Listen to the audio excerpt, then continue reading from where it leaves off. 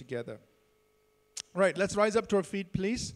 We're going to make our declaration. Then we're going to get into God's word together this morning. And so if you have your Bible, please hold it high up in the air. Let's say this out loud, bold and strong. This is God's word. This is God speaking to me. I am who God says I am. I can do what God says I can do. I will become everything God has promised. I'm saved, healed, delivered, redeemed. I am blessed, victorious, prosperous, triumphant. I'm a minister of God, a servant of Christ, and a channel of His blessing to many people. I receive His word, I believe His word, and I live by His word. Christ is my master, and to Him I am in absolute surrender. In Jesus' name, amen. God bless you. Please shake hands with the people next to you. Say hello to them. Give them a good smile. And then you may be seated, please. All right, we've been journeying through the book of Romans, going through it chapter by chapter. And this morning, we're going to cover chapters 6, 7, and 8. But I'm going to do it a little differently in the sense that we're not going to read many verses, but I'm going to just try to summarize or just bring out the essence of these three chapters, chapters 6, 7, and 8, and talk about how it impacts our lives as believers in Jesus Christ. Let's quickly run through a review of Romans 1 through 5. Then we can pick up and just get a quick bird's eye view of 6, 7, and 8. Paul's epistle to the Romans is one of the most powerful descriptions, revelations of the gospel of Jesus Christ and also of our journey as believers. Starting in chapter 1, where he describes the fact that God has revealed Himself to us in His creation, and yet we as people have chosen to walk away from God. In chapter 2, Paul addresses the fact that God judges us according to truth, according to righteousness, according to our deeds, according to our motives. And God judges us without any partiality. Whether you're a Jew or a Gentile, there is no partiality with God. So He judges us, Romans 2. And Romans 3, under that judgment, all of us are declared guilty. Romans 3 verse 10, there is no one who is righteous, not even one. All have sinned and fallen short of the glory of God. Romans 3. So essentially, Paul has done a great job in bringing us to this place of recognizing our need before God. That, by default, all of us are standing judged, condemned before Almighty God. We have sinned. And that's our position. But then he goes on to speak about the glorious gospel of Jesus Christ, the good news of Jesus, starting from Romans 3, verse 21 onwards, he says.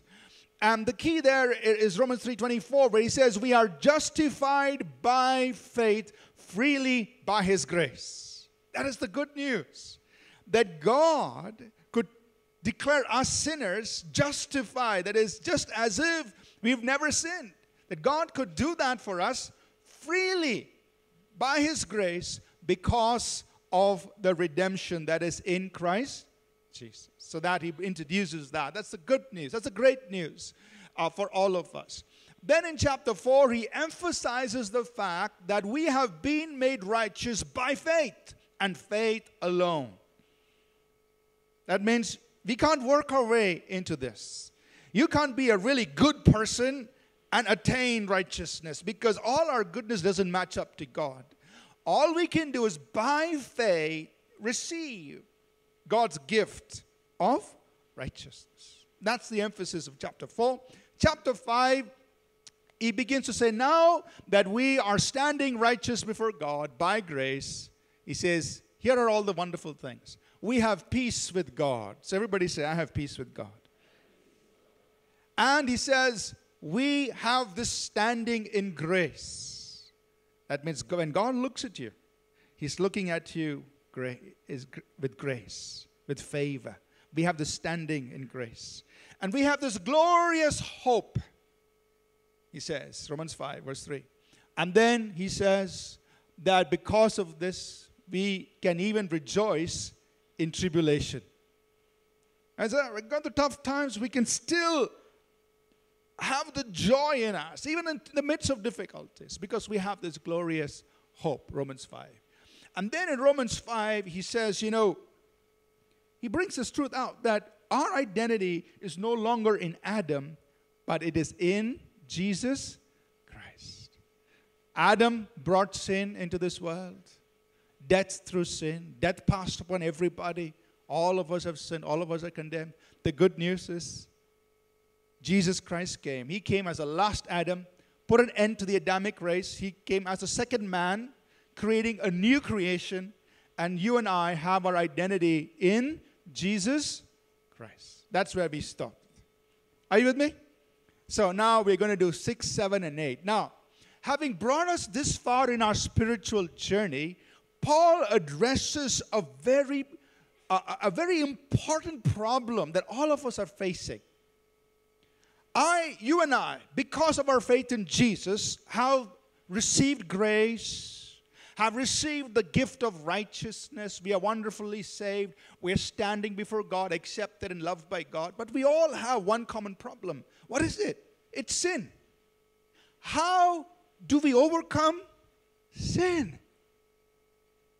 That's the main thing he's addressing in chapter 6, 7, and 8. The next stage of our spiritual journey. Wonderful. I know my sins are forgiven. I know I am righteous in the eyes of God. I know I'm accepted by God. I'm loved by God. I'm in grace. But what do I do with sin? How do I handle it? And so, he begins Romans 6, verse 1, 2, and 3 by asking this question. What then shall we continue in sin that grace may abound? I mean, the life that we live, is it a life that we just keep on sinning because there is God's grace? Certainly not. Verse 2. And he says, no, we can't do that. That's not the life we are called to live, where we just keep on sinning because we're under grace. That's not the kind of life. That's wrong idea. So tell your neighbor, that's the wrong idea. So if you hear that kind of teaching that sometimes, I'm sorry to say, but that's so prevalent in the Christian world today, the teaching on grace that excuses you or releases you to sin as you want, that's not what is taught in the New Testament. Are you with me? So be careful of that, because that's very popular these days. Just because it's popular doesn't mean it's from God. Okay? Go back to the Bible. What does the Bible say? What did Paul say? Shall we continue in sin that grace may abound? Verse 2, certainly not. How shall we who are dead indeed unto sin live any longer therein? Now, I'll come back to these details a little later. But let's get a bird's eye view of verses chapter 6, 7, and 8. Romans 6, 7, and 8. So we will do a little bit of preaching instead of teaching, all right? Okay. Bird's eye view of chapter 6, 7, and 8. What is he saying? In chapter 6, he says, this is God's answer to the problem of sin. What is it? He kills us. He says, God has killed. He has put to death the old man. So just say this with me. The old man has been crucified. So what is the old man? It's the nature inside us. So our human spirit has a nature. It's either the old man or the new man. The old man represents the sinful nature out of Adam. The new man represents God's nature out of Jesus Christ. So what did God do? He killed the old man. He put an end to it so that the power of sin might be broken. Right? So say this with me. The power of sin over my life has been broken. It was done at the cross. Amen? That's happened at the cross. So that's Romans 6. We'll get into a little bit more detail. We'll come back. We're giving a bird's eye view now. So the power of sin, the old man has gone. Power of sin over our lives has been broken. So technically, we should be free from sin. But there is a problem. That's Romans 7. What is the problem? Paul says, in my flesh, something is still controlling me. So in our spirit, we are a new man. But there's a problem in the flesh. When the Bible uses the word flesh, don't think about steak, broil, I don't know what you like, fried chicken. That's not what it's talking about. Okay? The flesh is talking about the sinful desires of the soul and the body. So our soul, which is our mind, will, and emotions, and the body has its sinful desires. The whole thing is called flesh in the New Testament. So Paul says, I have a problem. It's my flesh. I still have wrong desires in my body. What do I do? And the problem is so great. Paul describes it in Romans 7. He says, in my inward man, I want to do the will of God, but the thing that I want to do, I don't do. The thing that I don't want to do, that's the thing I end up doing. Why? Because there is sin present in my flesh. Now, this is a problem for all of us. All right? So let's not pretend to be any angels here. We're all human beings. We all live in a spirit, soul, and body. This is our problem. We are new man on the inside, but we all struggle with our soul, with the wrong desires of the soul and the body. Now, whether you're a Christian for 9 days or 90 years, as long as you have flesh, as long as you have mind and body, this is a problem. You can say amen. It is. So, Paul, that's Romans 7. He describes the problem. He addresses the reason. It's because sin is present in my flesh. The sin that's controlling. So, what is the answer? That is Romans chapter 8. The answer is very simple. It's one thing. Walk in the Spirit. What is the answer? Walk in the Spirit. So God's made you a new person inside you. We still have problems in the flesh. What's the answer? Walk in the... That means to walk yielded to the Holy Spirit. That's Romans 8. It says, if you walk in the Spirit, you will not fulfill the lusts of your flesh. That means the power of the Holy Spirit will enable you and me to overcome these sinful desires. And then he gets into a little detail there in Romans 8, when he talks about how do we make this transition. We've got to move from being carnally minded to becoming spiritually minded. Make that transition.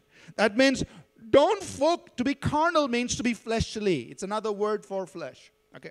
To be carnally minded means you're focused on the things of the flesh. But don't be carnally minded, be spiritually minded. Get your interests up in the things of the Spirit.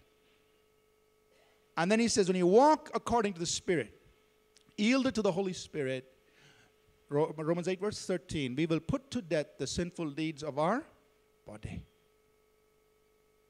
Amen? Finished. That's it. Romans 6, 7, and 8. You got it. That's the message in these 3 chapters. The key for every believer living victorious over sin. But now let's get into a little bit of details, okay? Let's go to Romans 6. So Paul begins there, Romans 6 verse 1. He says, what then shall we say? Shall we continue in sin that grace may abound? God forbid. How shall we, who are dead to sin, live any longer in it? Romans 6 verse 2. So tell your neighbor, I'm dead to sin. So that's the position of the believer. As a believer, we are dead to sin. You say, but when did I die? Verse 3. Knowing this, that as many of us have been baptized into Christ, were baptized into his death. It says, look, God did something. Now, when we were baptized into Christ, he's talking about, water baptism. So water baptism is very important. I want to encourage you to do that. But it's not, water baptism is symbolic of a spiritual thing that God has done. What did God do? He immersed us into Christ. That means he identified us in Christ even before we were born. In fact, even before the world was created, Ephesians 1 verse 4 says, before the foundation of the world, he chose us in Christ. Do you know you were in Christ even before the foundation of the world? That means this took place all in the mind of God even before he created the first speck of dirt on the earth. He finished this work. Hebrews 4 verse 3 says, he finished all of this even before he began. In the mind of God, the work was completed before it actually started.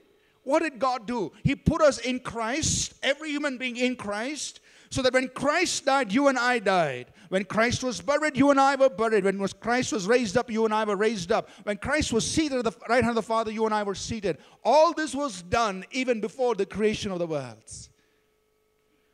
Now, in time, when you and I are born and believe in Jesus, then this becomes a reality in our lives. Are you with me? But this reality was established in the Spirit before time began. So what did God do? Romans 6 verse 6. Knowing this. Are the notes coming up? Right. Romans 6 verse 6. Or you can look at it in your Bibles. Knowing this. This is something you and I need to know. So tell your neighbor. Knowing this. See, God says, my people are destroyed because they don't know. They have lack of knowledge. Or Isaiah 5:13 says, my people are gone into captivity because they have no knowledge. You need to know. That's why listening to the word is so important. What must we do? Romans 6 verse 6. Knowing this. Knowing what? That our old man was crucified with him. So when Jesus was being nailed to the cross, this old sinful nature that we'd received from Adam was nailed to the cross. What do we mean by nature? You can use modern terminology. You can say it's your DNA, the DNA of your spirit. That's nature. It's your predisposition. It's your inclination. That's nature. That old sinful nature, the old man refers to the old sinful nature. That was nailed to the cross. So say this with me. I do not have an old man. I am a new man. See, the old sinful nature is crucified. If it's crucified, it's dead. For what? What will happen? That the body, Romans 6 verse 6, that the body of sin might be destroyed. That we henceforth should no longer serve sin. So this is a truth you and I should know. If we don't know it, sin will still dominate us. But if we know it, then we are one step into our freedom. Are you with me? We should know. What should you know? Know that that old sinful nature is gone. It's gone on the cross, broken. Power of sin, the body of sin might be done away with, broken, destroyed, so that we no longer should serve sin. Because he, verse 7, he who is dead is freed from sin. So really, that inner person is, that old man is dead. So think about this. Think about an alcoholic, right? I mean, think about this guy who, when he woke up in the morning, instead of drinking coffee or tea or water, he drinks some alcohol. And he is this beyond redemption guy. But he dies. He's dead. Now you can place around his body all his best, most favorite bottles of liquor. Not even the little finger will move. No response. Because he is dead. That's you and me. He who is dead is freed from sin. Are you with me? Yes? No? Maybe? Somewhere? He who is dead is freed from. You are dead. I am dead. The old man is dead. And so you and I are free from sin. We need to announce and let sin know. Sin, I'm dead. I'm free. So knowing this, it's very important. Right? Then, how do I apply that identificational truth? How do I apply it in my life? He begins to talk to us about that from verses 11 to 14. Romans 6, 11 to 14. Verse 11. Therefore, reckon yourselves to be dead indeed unto sin. Reckon means to count as a fact. It's that same accounting word which was used earlier in the earlier chapters as he accounted it to Abraham as righteousness. It was imputed to him. Same word. Reckon, to count as a fact. So if I give you 10 rupee notes, how much is it? How much do you have? If I give you 10 rupee notes, how much do you have? Are you sure? If you count it from the top to bottom, how much will it be? Come on, guys. This is just an example. Top to bottom, how much will it be? Bottom up. Middle up, both ways, how much? It is 100. It will not change, however you look at it. It is 100. That's reckoning. Now you're doing your counting. You can count it up, count it down, sideways. 100 is 100. Reckon. So he says, verse 11, Romans 6:11. Therefore, reckon yourselves to be dead indeed unto. Count it as a fact. I mean, no arguments about this. I am dead to sin. Reckon it to be so. Count it as a fact. Reckon yourselves to be dead indeed unto sin. So in verses Romans 6, 11 to 14, he gives 5 action points. And I'm going to just mention those 5. First, reckon yourselves to be dead indeed unto sin. Second, do not present yourselves unto unrighteousness. Do not yield your members as instruments of unrighteousness, but present yourselves unto God. And number 5, present your members, your bodily parts, as instruments of righteousness to God. So this is what he says. Because God has set you free, you do this. First, count it as a fact. I am dead to. Count it as a fact. No arguments. I'm dead. 2 things don't do. Don't present yourself to unrighteousness. Don't present your bodily members as unrighteous. Instead, 2 things you do. Yield yourselves to God and your members, your bodily parts, unto God. The best way to do this is by affirming truth. It's as simple as when you wake up in the morning or any time of the day or any time you're tempted, you just say this: I declare I am dead to sin. And if you want, you can call that sin by name. I declare I'm dead to pornography. So there could be people sitting here who are struggling with pornography. I declare I'm dead to lustful looking. People sitting here could have lustful eyes. I mean, a girl passes by and your head also turns. So can you imagine you're stopping down the street, your head is turning? I'm just joking, right? I mean, we could have all kinds of issues. Believers, I'm talking about believers. Tongue-talking, devil-chasing, Bible-reading believers still have problems. How do you get out of it? Here's Paul's answer, God's answer through Paul. Number 1, reckon yourself to be dead indeed unto. So you say, I am dead to this thing. I'm dead to pornography. I'm dead to lustful eyes. I'm dead to, unclean fantasizing. That could be somebody's addiction. I am dead to, whatever. I'm dead. Reckon yourself dead. I refuse to present my body as an instrument of that thing, that unrighteousness. But I present my body as an instrument of righteousness unto God. Got it? And the remaining part of Romans 6, that's verse 15 through 23, summarize that for us. Paul makes this important thing. He says, in the past you were a slave. Now, under grace, you're still a slave. So tell your neighbor, under law, you were a slave. Under grace, you're still a slave. Let's say it again. Under law, you were a slave. Under grace, you're still a slave. Just that your master is different. Amen? He used the same word, doulos. Doulos means bond servant. Bond servant is a servant who has committed himself by his choice to his master for the rest of his life to do what pleases the master. That's a slave. So he says, under law you are slaves to sin, slaves to uncleanness, slaves to lawlessness. Under grace you're still a slave, but you're a slave to righteousness. You're a slave to God and you're a slave to righteousness. So say this with me. Under grace, I'm a slave. I'm still a slave, but I'm a slave to God and to righteousness.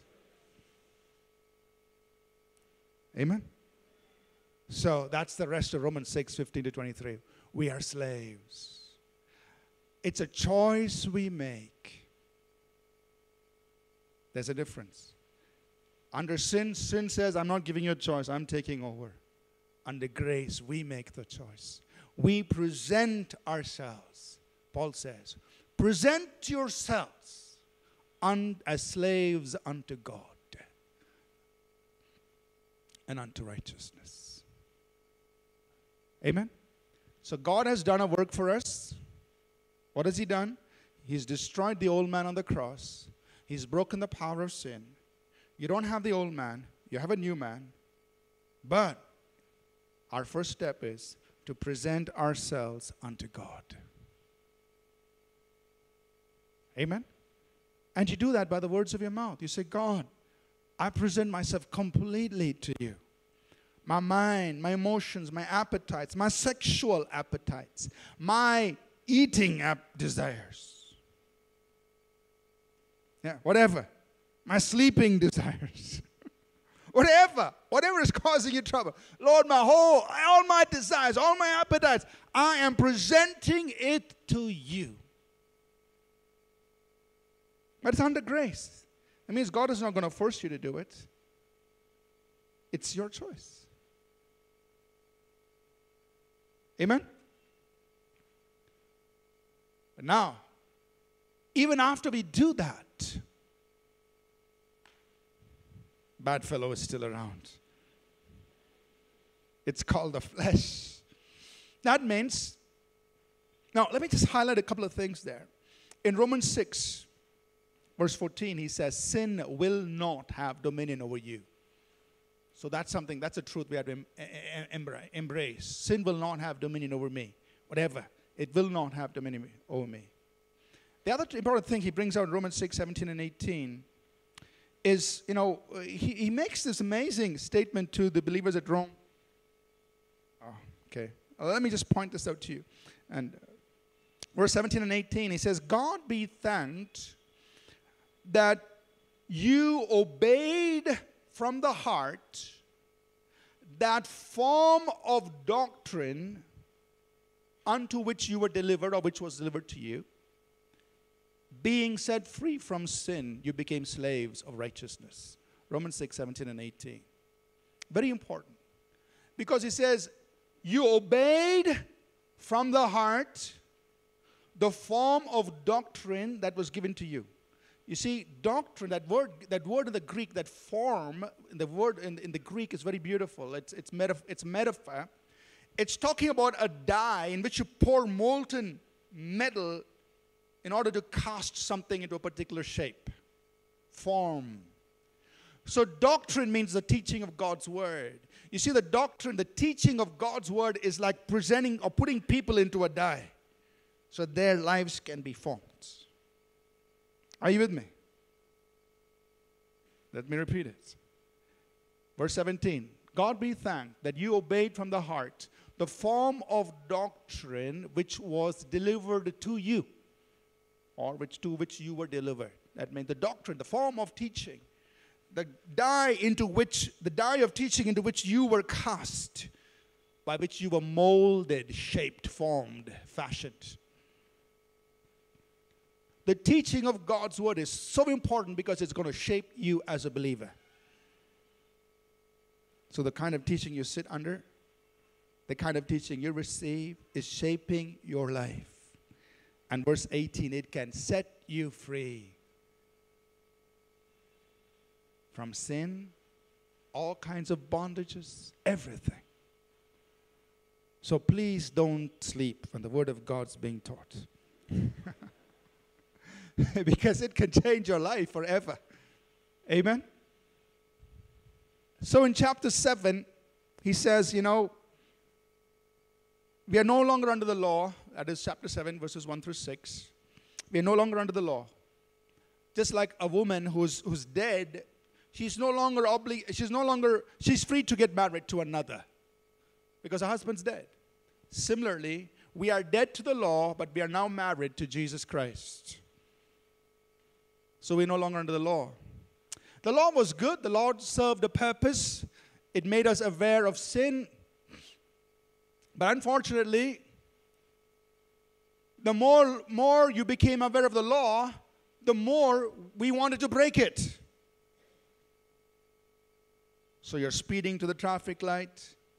You know orange means slow down, red means stop. The more you know it, the more you want to speed. That's human tendency. But why is that tendency there? Because he says, sin dwells in me. That is, in my flesh, there is no good thing. The law of sin is working in my flesh.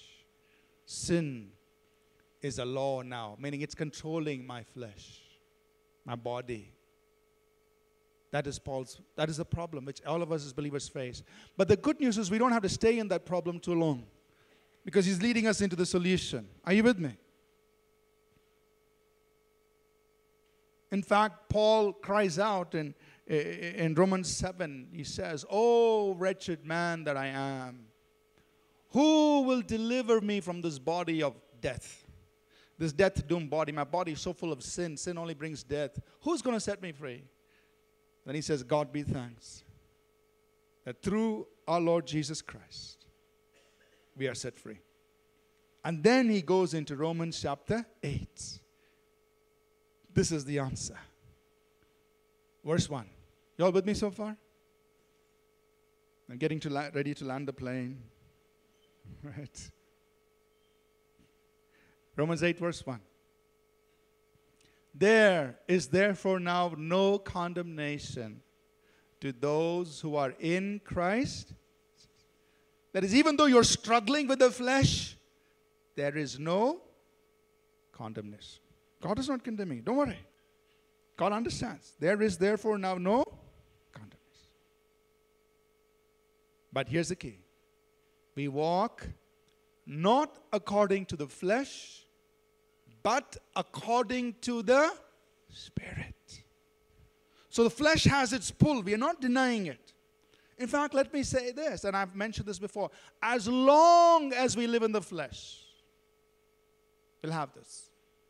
That's why the Apostle Paul wrote in 1 Corinthians 9, verse 27, he said, this is the great Apostle Paul. He's preached so much, and yet he says, 1 Corinthians 9, 27, I keep my body under, and I bring it into subjection, lest when I have preached to others, I myself should become a discarded thing, should be a castaway. So look, I preach to others, but I still have to keep my body in subjection. Keep it under.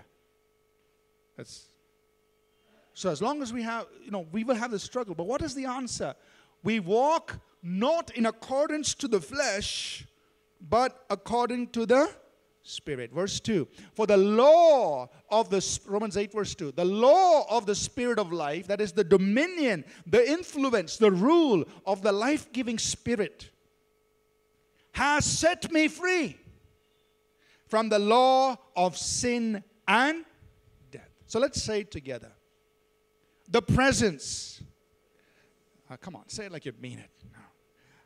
The presence, the influence, the work of the Holy Spirit in my life has set me free from the dominion of sin and death. That's the meaning of verse 2. The law of the Spirit of life in Christ. So this only happens in Christ. If you're not in Christ, the other thing pulls you down. Sin pulls us down. But in Christ, the Holy Spirit's working. The law of the Spirit of life in Christ has set us free from the dominion, the law of sin and death. So God, this is God's answer. God says, I've dealt with the old man. I've broken the power of sin over your life. I know you've got a problem with your flesh, which is the desires of your body and mind. But here's my answer. I am sending you the Holy Spirit to live in you. He is going to help you win over this battle with the flesh. But you have to walk according to the Spirit. That means follow Him. Okay, this may not be a good picture, but it helps. Suppose you have a nice little dog and you are walking the dog. I'm not saying you and I are dogs, but it's a little picture. What does the dog do? Walks according to the must. That's all. That's all you and I have to do. Walk according to the Spirit. Okay, if you don't like it, it's okay. The illustration. The point is, just walk in line and in step, yielded to the Holy Spirit. That's all. Walk according to the Spirit. What will happen? He says that when we walk according to the Spirit, we meet all the requirements of the law and beyond. For what the law it could not do, God did by sending Jesus. And in Christ, verse 3, He condemned sin. He broke the power of sin, so that, verse 4, that the righteous requirements of the law might be fulfilled in us, who walk not according to the flesh, but according to the Spirit. That means you will do beyond what the law requires when you walk according to the Holy Spirit. But how do we do that? He says, we must not be carnally minded, but we must be spiritually minded. That means don't focus your attention on pleasing the desires, the unclean desires of your body and mind. Don't focus on it.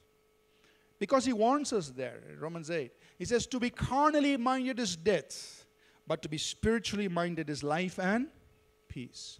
For the carnal man, for the flesh, it says, it does not please God. Doesn't please God. So here's the problem. If we don't make the transition from being carnally minded to being spiritually minded, what will happen is this. We are saved, we are born again, we are living under grace, we are justified, we are righteous, but we're going to be having trouble for ourselves and creating trouble for everybody else. What's the problem? Carnally minded.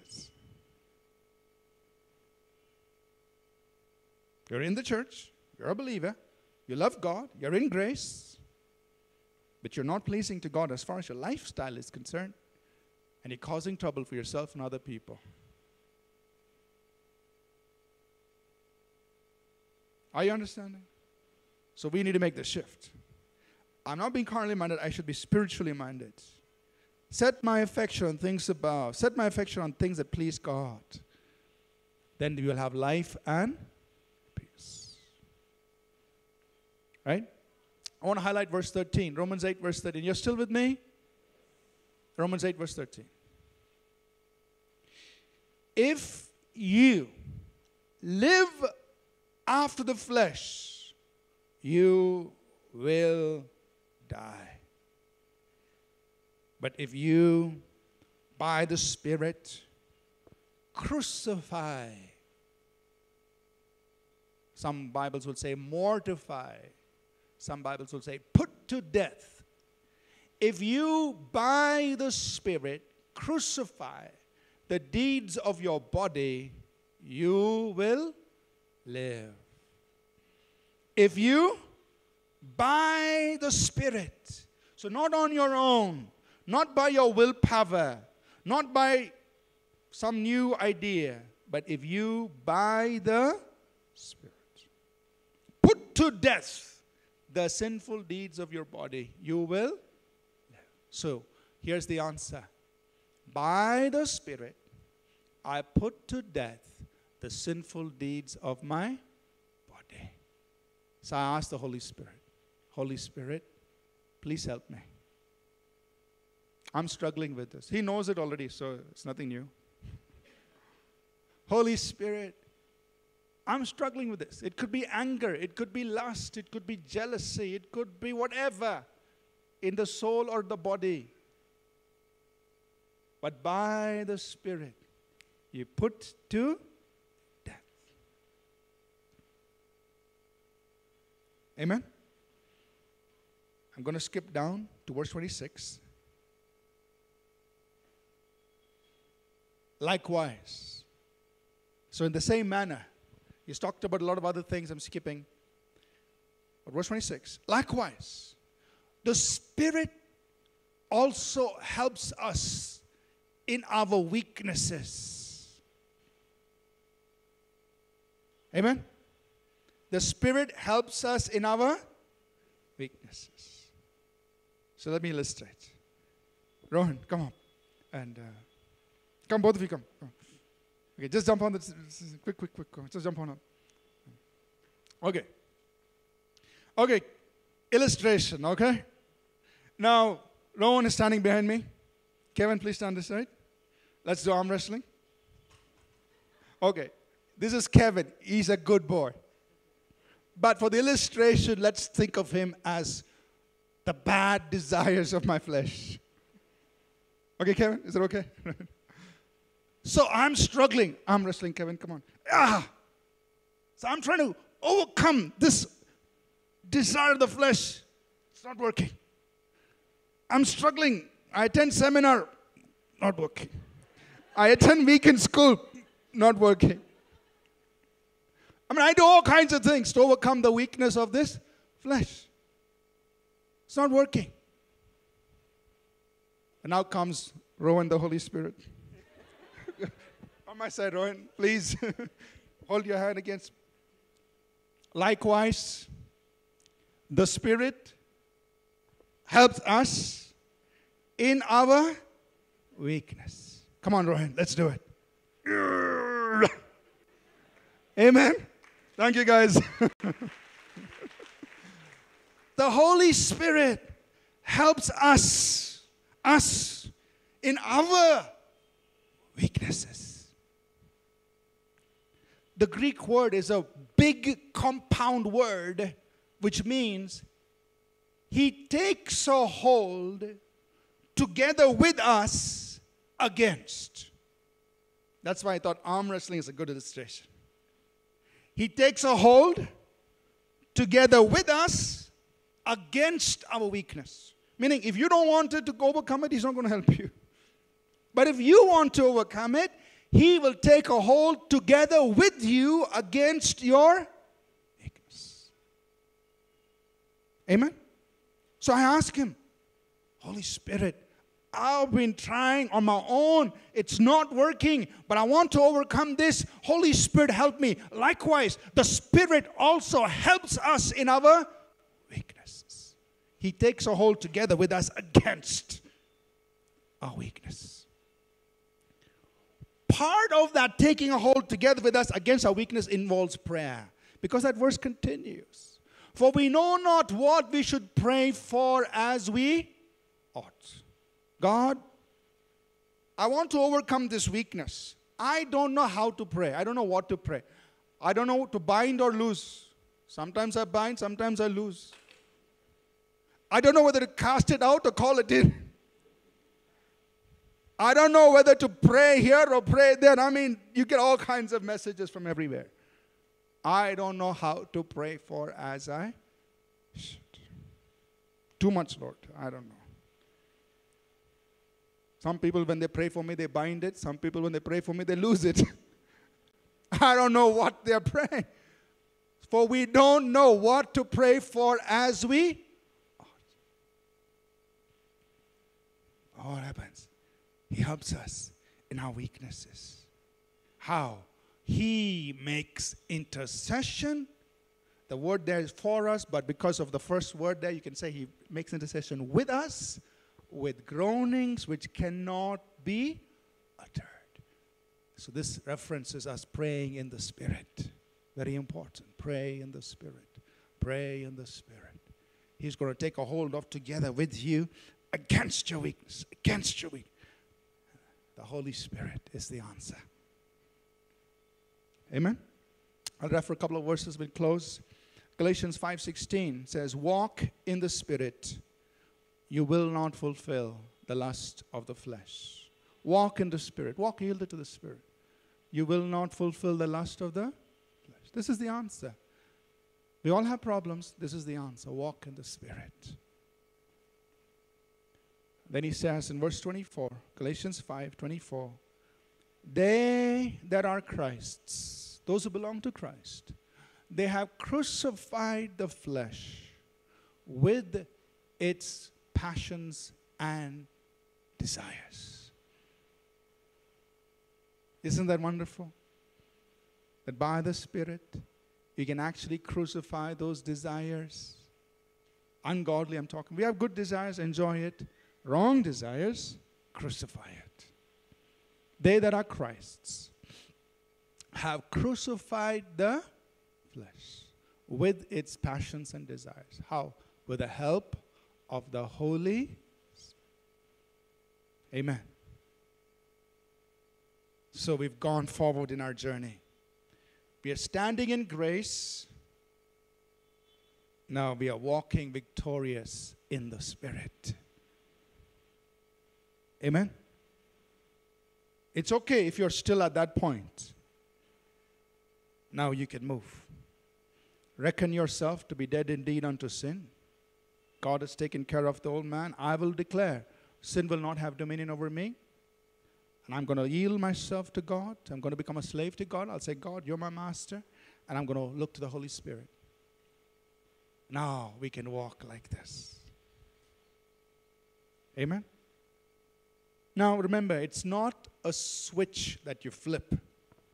It's a journey you make.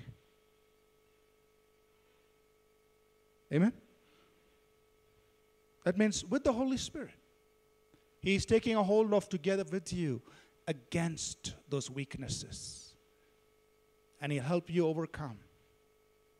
So that from glory to glory, we are changed into that same image of Jesus Christ. Amen? But one thing you and I can be assured, there is no sin that can so dominate you which the Holy Spirit cannot get rid out of you. Because He is more powerful than any of these things. The law of the Spirit of life in Christ Jesus sets us free from the law of sin and death. Amen? Let's rise to our feet, please.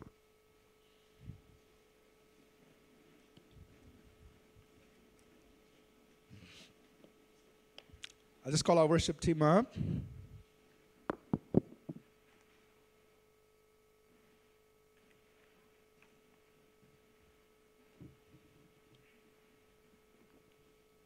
So, as we heard the word of God this morning,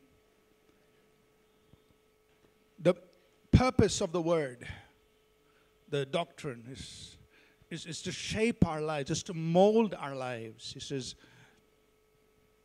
but God be thanked that you obeyed from the heart that form of doctrine unto which you were delivered. Being set free from sin, you became slaves of righteousness. So that word that comes, it comes to set us free. So I wanted just to lead us in a few moments that you can appropriate, you can take that freedom into your life. Whatever area of life that you want God to work in, this word that comes can set you free. So I'll just lead us in a simple declaration of what we heard, and then I just want to pray over us. Sometimes, and I'm not saying this to frighten us, but sometimes some areas of our lives are actually energized by unclean spirits. That's why they're called unclean spirits. That means some compulsive, habitual, controlling sins are not just weakness of your flesh. Yes, they are, but they're compounded by the presence of unclean spirits. So you've actually got to resist those spirits, unclean spirits. You can do it yourself. Just say, in Jesus' name, I reject those spirits that are behind that addiction or behind that sin in my life that's controlling me. I resist those spirits. But I just want to also pray over us. That's another way. When somebody prays for you, those spirits leave. That's the work of the anointing of the Holy Spirit. There may be some manifestation. There may not be any manifestation. It's not about the manifestation. It's about the leaving of those spirits. It's about the breaking of those bondages, that you leave from this place knowing you're free. And that's the fruit that we are after. That there'll be freedom in every area of our lives.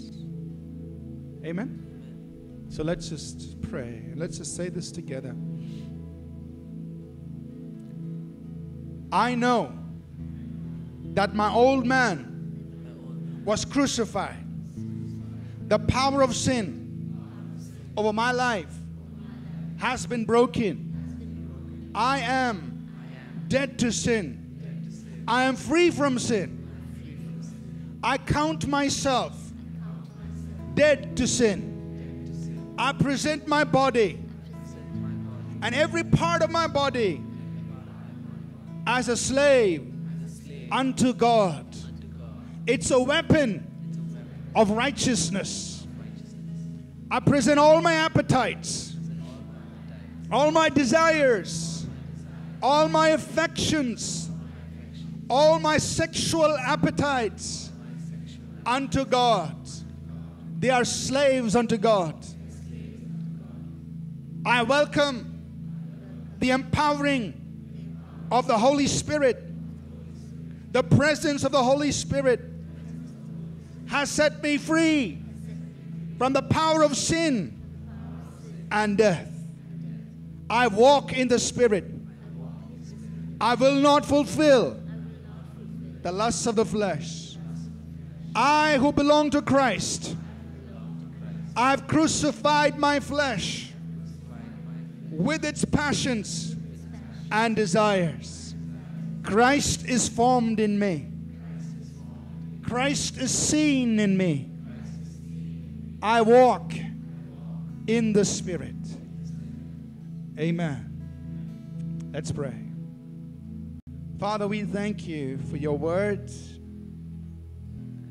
That your word has power to set us free.